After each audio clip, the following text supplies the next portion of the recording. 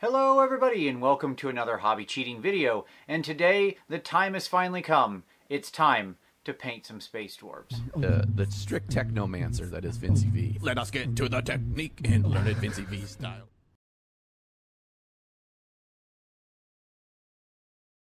GW was nice enough to send me this box set here of the Leagues of Votann, but I just think of them as squats or just space dwarves. That seems perfectly fun and normal. And I have to say, I'm pretty blown away by these guys. I'm super enamored. Now, if you're a longtime fan of this channel, you'll notice that in more than 360 tutorials, there's only been one ever dwarf, and that was Gotrek. That was the only exception I ever made, and that was for charity. But these guys have got me. I like them. I want to paint them. So today, we're going to paint the Trans-Hyperian Alliance, which is basically the orange color scheme. Just because I thought that was the coolest one. I love painting orange. I don't get enough chance to paint orange on this channel, and I thought it'd be a fun opportunity not only to show you how to paint one of these new dwarves, but also to talk about tips and tricks to make orange a lot easier. So, let's get over the desk and get painting. Alright, so we're going to actually start by undercoating this orange model completely in a dark green. And you might ask yourself, why? Well, green is the complementary color to red, and I'm going to use some more red influence tones as my first layer, and I want them to counter each other out and create some nice, deep, rich shadows that are still, actually based on a hue, not just black. So hence covering over all of that darker gray-black. Then we shoot some ivory from above. It looked a little speckly at first, but don't worry, as we get it filled in, it's going to be a nice solid base coat there. And just really going pretty heavy. There's not a lot of green left. As we continue working, now is where we start doing most of our work. And I'm using a pretty precise airbrush here. So I'm using my Infinity from Harder and Steinbeck. This is actually the charity airbrush that's available right now. And I want this to be a little more red influenced. So you can see this is a very orange tone, but it's a fairly orangey red. But as I start integrating in the cold yellow into it, it's going to get more and more orange, and in fact, it's going to eventually appear quite yellow. Now, I spend a lot of time here with the airbrush, working close, working tight. This is a 0.2 millimeter needle. I'm working at 18 psi like always, but I'm very, very, very tight on the trigger. I'm sorry that it keeps going out of focus, but I need to turn the model a lot because everything I'm doing here is directional. The vast majority of this figure is the armor. So the armor is the model. If it's not good, the model's not good.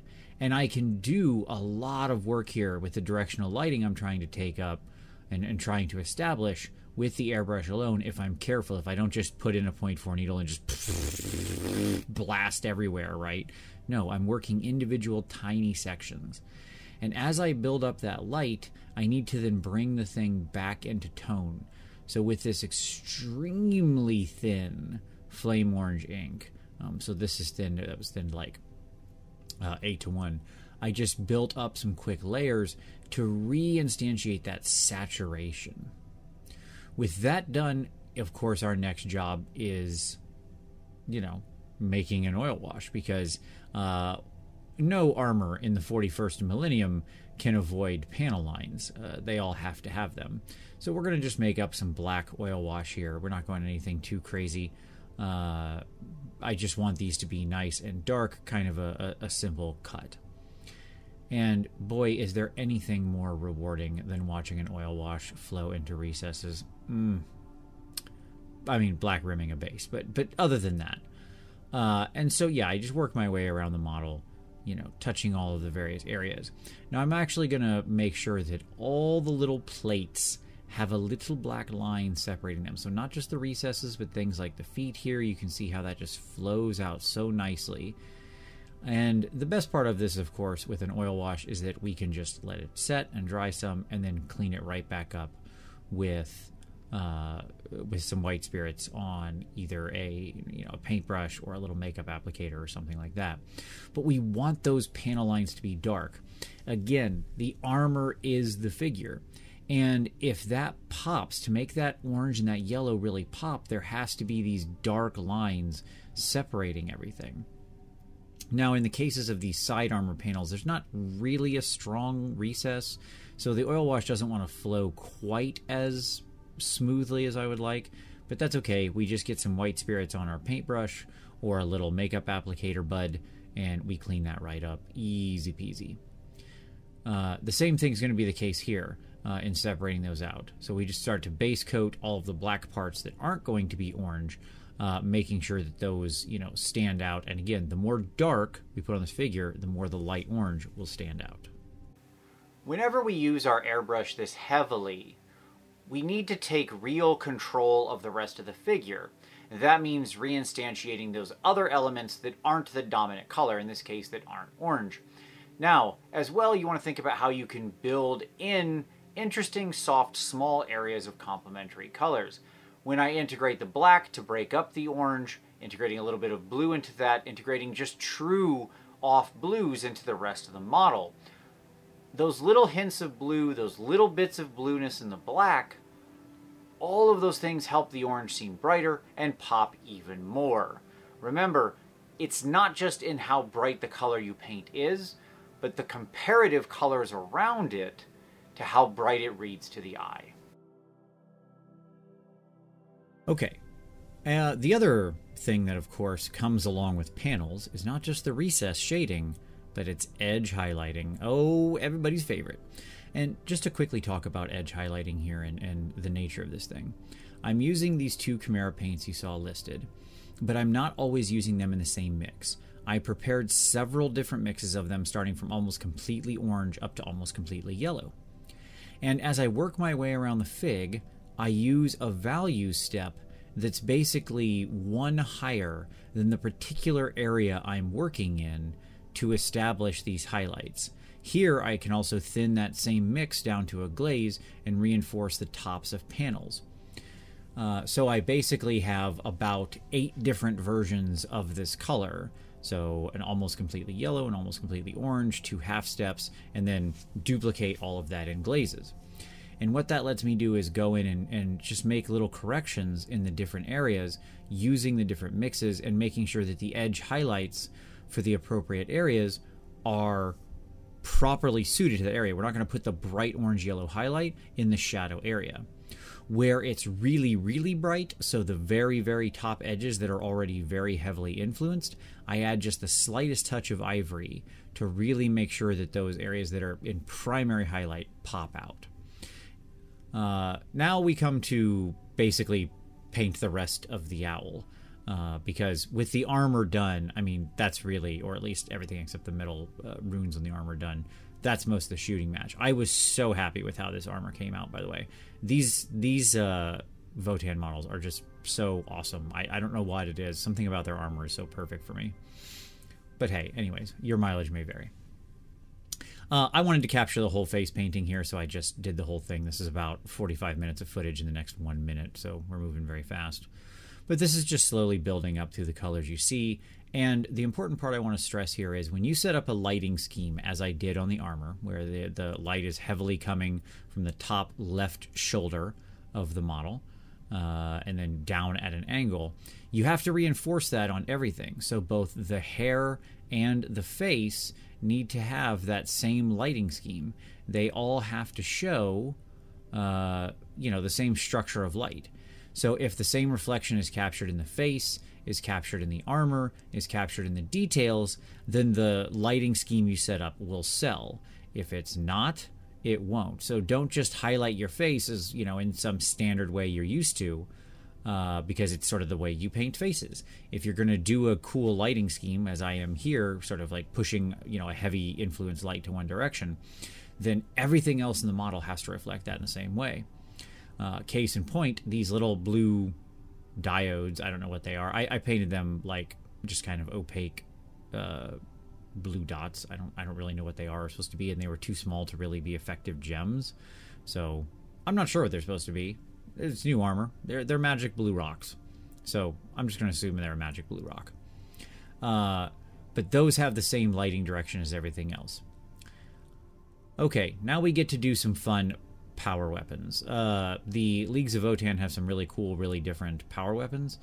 In the box art version of their axes and stuff, they're all done in this sort of orange to yellow flame that I really do not like and do not think looks good at all in the way it's done. No offense to the heavy metal painters, but it's just not my speed. Maybe you love it. That's fine. Instead, because the model itself is orange, it would have been pretty terrible to also make the weapons orange-red. That would have been way too much of that color, and then the weapon would not have stood out from the figure at all. Happily, the normal color for power weapons is blue, and blue is actually the complementary color to orange, so I've never been more happy to paint some blue power weapons here. And as I'm building this up on this axe, I'm doing the other side, by the way, in between steps, so don't worry, both sides of the axe are done. And you'll notice I made a little mistakey there, going a little farther than I wanted to. Those kinds of things, don't worry about it. I keep the flat head that isn't the sort of metal center of the blade just black, so it's easy to clean up later. And that's why I'm doing the blade part first. So always do these very complicated areas of your blends first and keep a nice neutral color next to them if you can. That way it becomes very, very easy to clean up any mistakes if you get a little errant brush stroke. As I build it up, again, remember the key with our sort of non-metallic or power type weapons is we want to work in varied sizes of highlights. They should not all be the same. Think in triangles, not flat areas. So I have a smaller highlight area towards the flat or the back of the blade than I do towards the cutting edge. And I just build it up, build it up, build it up through these very thin incremental layers, and then use some small, quick glazes to snap everything into place and make sure we've got a smooth blend between. Now it's time to destroy a bunch of hard work. This is fun.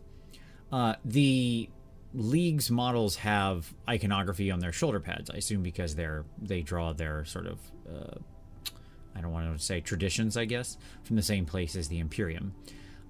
So I had to paint over all of that, blending work I had done a long time working on with the airbrush, but that's okay. And importantly, I have to replicate it with a brush.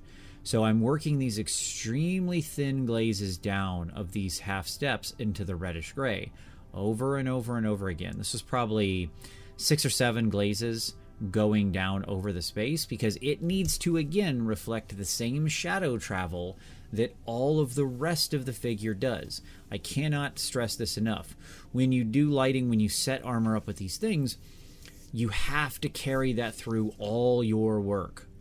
So now I've put some microset down. We're going to get a little decal on.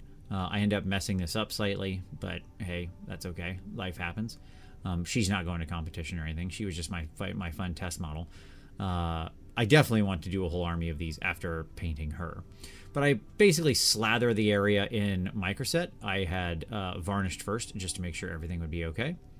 And then with that in place, I just push it around, and you'll see how doing this on camera is incredibly frustrating. This is called Watch Vince fail at putting a simple decal on, so that's fun.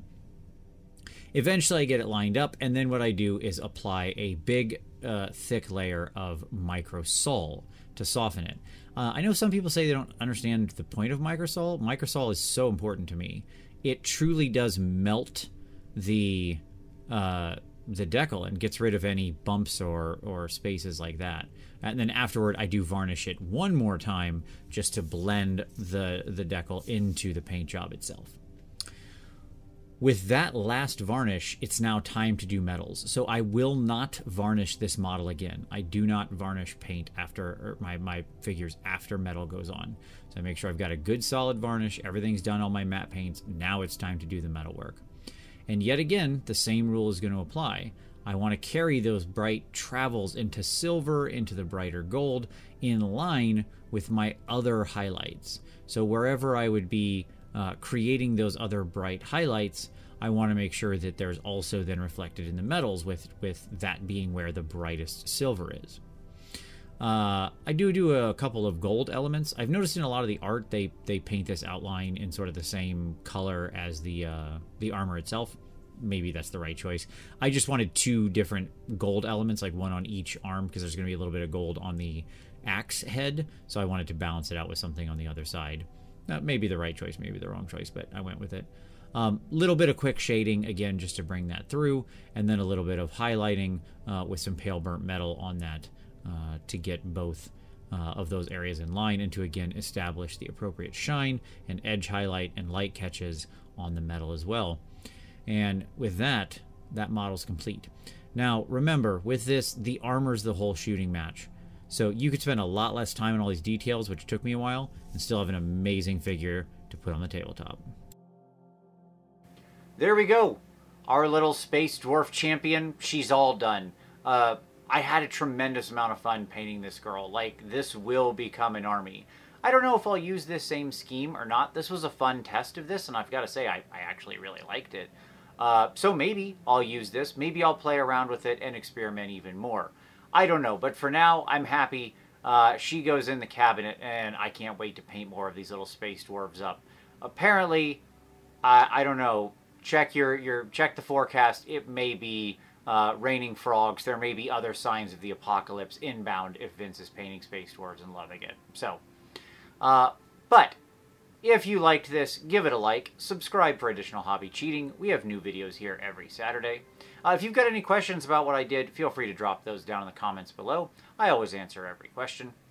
Don't forget, we do have a Patreon, so if you want to take your next step on your hobby journey, you can do so and join an awesome community full of enthusiastic hobbyists at the same time.